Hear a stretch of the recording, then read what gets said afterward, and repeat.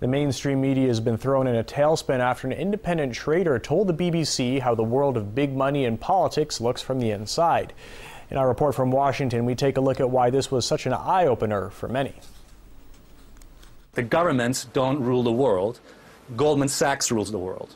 It was the comment heard around the world, one that generated widespread reaction from papers and pundits alike. We appreciate your candor, however, it doesn't help the rest of us, does it? But instead of talking about the comment itself, most outlets immediately sought to shoot the messenger, Alessio Rastani. Forbes called him a psychopath. CNBC suggests it might be a hoax. New York Magazine wonders if it is a hoax or perhaps our worst nightmare.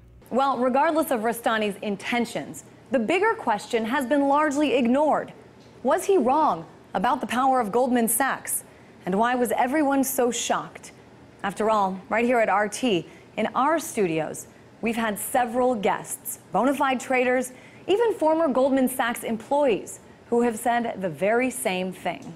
Washington is not the biggest player in this. The global bankers are the biggest players, the global hedge fund managers, and that's where the action, that's who's determining the outcome of this, not the players in Washington. They have already ceded control to the global banking industry. Wall Street has been pulling the strings in Washington from the get-go. It is the largest sector of campaign contributions, and that's to both parties. But for the mainstream media who don't air views like these, Rastani's honesty was unexpected, says Survive and Thrive TV's George Heminger. When they asked him these questions on BBC, he just let it all hang out, and the actual truth came across.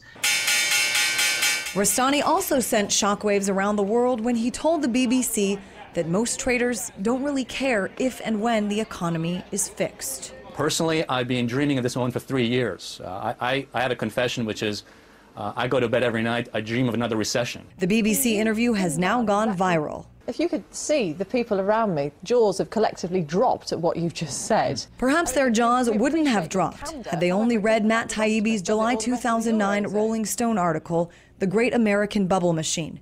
In it, he famously described Goldman Sachs as a, quote, great vampire squid, wrapped around the face of humanity, relentlessly jamming its blood funnel into anything that smells like money.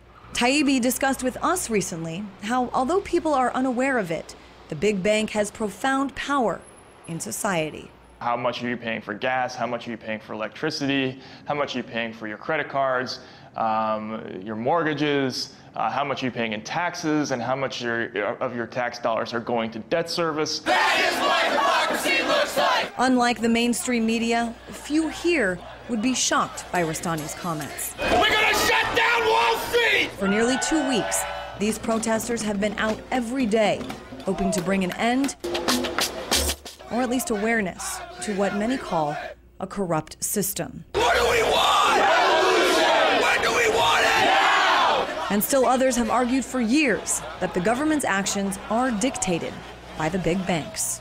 The very special interests on Wall Street, the insurance industry, these are the people who are writing the laws that Obama is passing. They are keeping him in power. They're the ones that have financed his campaign, and the laws are being written for their benefit. Whose streets? Our streets! As anger builds here, perhaps better questions need to be asked here, so that a different message is sent to decision makers here, that the system that has been sustained and protected for decades might need to change.